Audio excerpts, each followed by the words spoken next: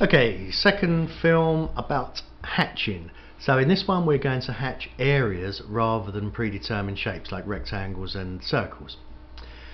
So four things here, all look exactly the same. Now if we wanted to join these two to make one area, the most straightforward way to do it would be to go to Modify, 2D Berlin Operations, 2D Ed, click on a circle, click on a rectangle, right click, finish selecting, there's our shape. A longer winded way of doing it would be to go to Modify, Object Trim, click on that one, take that bit out, hit the spacebar, go to Modify, go through the operation again. Now, oops. Now that's a long way round for that operation, but there might be times where you have to do it that way. So now we want to hatch this shape. So if I select this one, I won't do it from up here, I'll go through the long way. Properties, brush, there's the hatch I want, the scale, I want it 20. Click OK. Now on here, if I do the same thing, properties, brush, there it is, 20. I say OK, nothing happens. Nothing happens because that is one object or a line and that's another line, and to hatch this shape these two polylines have to be joined. So we go to Modify, Join Polyline, click on one, click on the other, then right click, do Finish Flag, say that's the only ones I want to do, because you might be joining 5, 6, how many polylines, so you've got to tell it when you're finished. Then when you do that, right click, Properties, Brush, that hatch 20, we're okay. Now let's look at this one. What about if we just wanted to hatch that part of that circle, not that quadrant, just that part? We have to choose a different tool. So it's the path hatching. Click onto it, keep your finger down for a second until this appears, then grab the bar at the top, left click, drag it in. If you can't do it that way or you've forgotten where it is, come up here, right click, click onto hatch and go close, there's your hatch.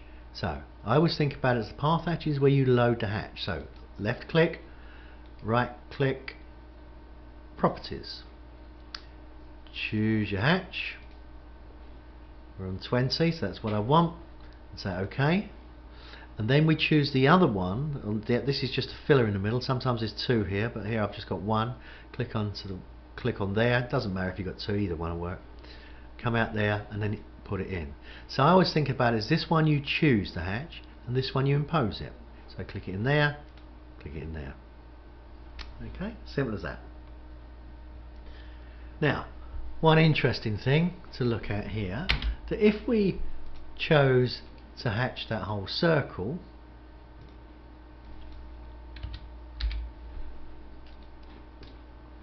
and then we subsequently wanted to take out that quadrant, so we went to Modify, Split, click on here and went quadrant point, our hatch disappears.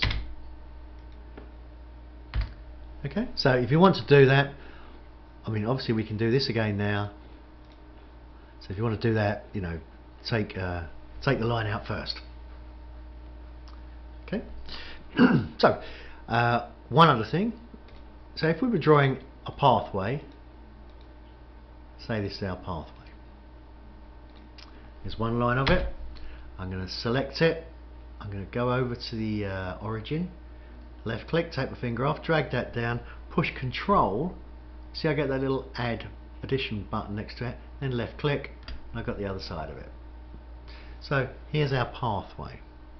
Now again, if I want to hatch that pathway, I'm going to have to close it. So if I go V snap there and V snap there, V here and V there. Now again, you might think, all right, now I'll just hatch that, but of course you go over to there, you come here, you go to Properties, and you find something that looks like a pathway. We can have tiles or we can have some aggregate or something. Now we'll choose that one.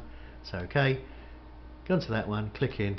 Of course nothing's happening, and you're thinking, why is nothing happening? Nothing's happening because you've forgotten to add the polylines, to join the polylines. So come up here. Oh, this whole thing's slowed down for some reason. What's going on?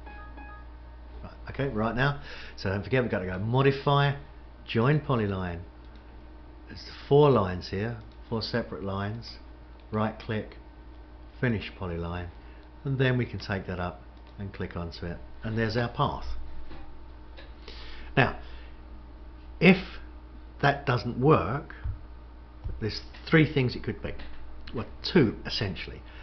If that path was so big, let's have a look at that one here. If we click back onto there and go to properties and make this scale so big, say 500, when we go OK and go to impose it, we hardly see anything. We see this, just this little thing here. So if nothing happens, there's a chance excuse me, there's a chance that the size, your scale, might be just far too big.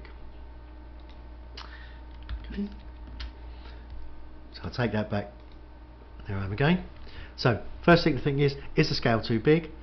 The other thing, if you get a dialog box come up and say they can't hatch this entity, it's probably because the shape is not closed. So what you have to do then is go in, look at these corners of the shapes. If they all still look closed to you, then what I'd do is I'd choose your lines and again go over these, perhaps trace them, perhaps bring that line a little bit in, make sure you go over the edge. But that's what it is, it's not a closed shape. If it's a closed shape, there's no reason why it shouldn't hatch. Okay, that's it.